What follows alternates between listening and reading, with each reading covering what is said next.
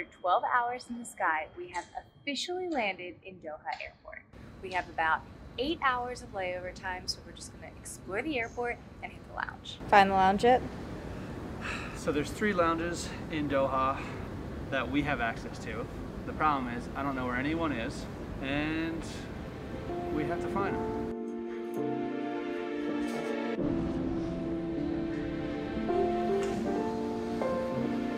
I feel like with COVID right now, the airport is so empty, and it's just like kind of awkward. I feel like I'm in the movie The Terminal, where Robin Williams, I can't remember who's in it, but he lives in an airport, so he's always around when there's just absolutely nobody here, and that's kind of what this feels like.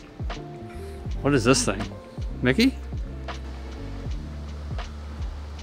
We just walked all the way to the wrong side of the airport, Terminal E, and apparently all the lounges are near A, B, and C. So we were walking in the wrong direction the whole time. Time to turn around. Which may also be why it's so dead in here. Yeah, sure. I imagine there's going to be way more people where we're headed. You're used to like the hustle and the bustle of the airport, and it's just like calmness.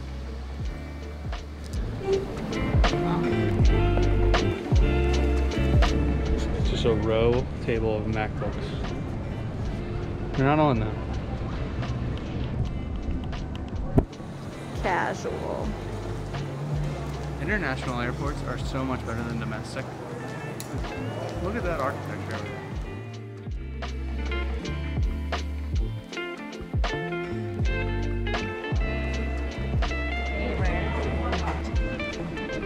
Thank you. 1 in the morning, your boarding is starting. No announcements. Enjoy the lunch. Take care of your boarding time. Thank you.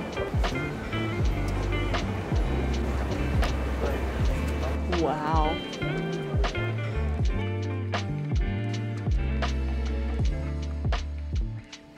All right, so we got our big seats. Yeah. Got full glasses of wine. We came back here because even though this lounge is huge, the upstairs part is pretty packed. And this area has no one, and it's super cool. So we're just enjoying the fresh air, some delicious wine, and we're about to get a cheese plate. But this lounge is amazing. And there's 2 more. I don't even know if we should go to the other ones. There's a shower in here, so you could shower between your long flights, which is great. I'm gonna go take that after we eat a little bit, and then who knows what we're gonna do.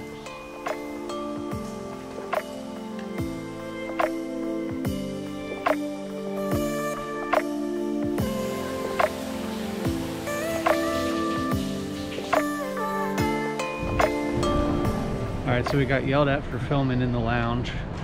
There was a shower though, so I got to take a shower, but now we are going into a second lounge, which we're probably not gonna be able to film, so we don't wanna push our luck. But this airport is insane.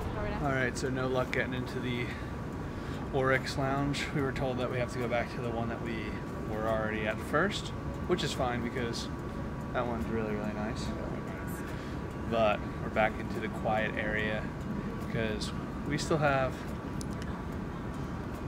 4 hours to go before we're taking off, so probably 3 hours till we board, but we don't know where our gate is, so we're kind of just hanging out. Lounge access for long layovers is pretty crucial, otherwise you're going to be spending a lot of money getting food, and then you're going to be in congested areas unless you have a night layover like we do, where the airport's pretty dead, especially during this crazy travel time. But some credit cards do give you complimentary access, so keep that in mind if you're looking to get some travel cards, but I don't know. Well, we've already made it 4 hours, so I think we're doing pretty good. Yeah. We'll be going back to the lounge soon. Hopefully we'll get some work done, and then the flight time will be upon us. We can get on the airplane and then finally to the Maldives, because I don't know about you, but I am so excited. I'm so pumped. Just jump in the water there. Oh, I can't wait. It's gonna be awesome.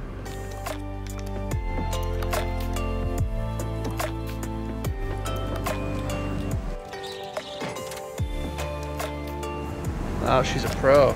But for this flight, we're gonna sit back and relax. If you want to check out what the Q Suites looks like, then head to our previous episode, which we documented the entire experience. Also, I was really excited to finish my movie that I started on the last flight on this flight.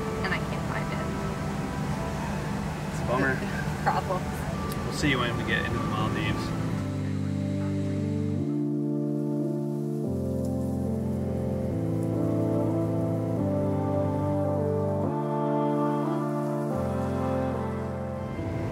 We are officially 22 minutes until we touch down in the Maldives. I'm so excited.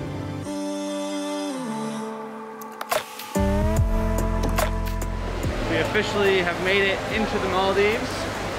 We're now looking for our SeaPlane transfer. And wow, that water is really nice. It's a little tight. So we made it to the VIP lounge at the SeaPlane transfer airport. I really didn't know we were going to have access to this, but apparently with the Lead Meridian, you do. So they take care of the whole transfer experience. It's really easy and really nice.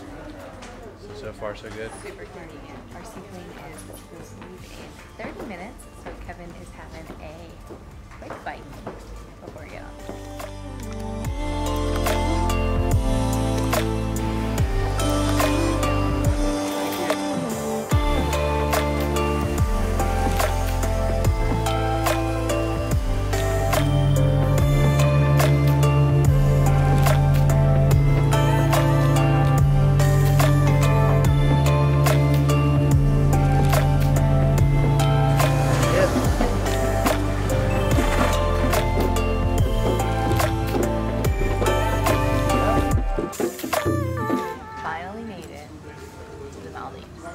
After how long of traveling?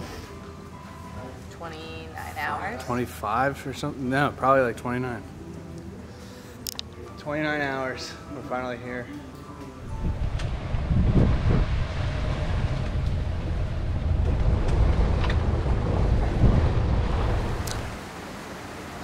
Wow. Oh, this is awesome. Finally in the dream.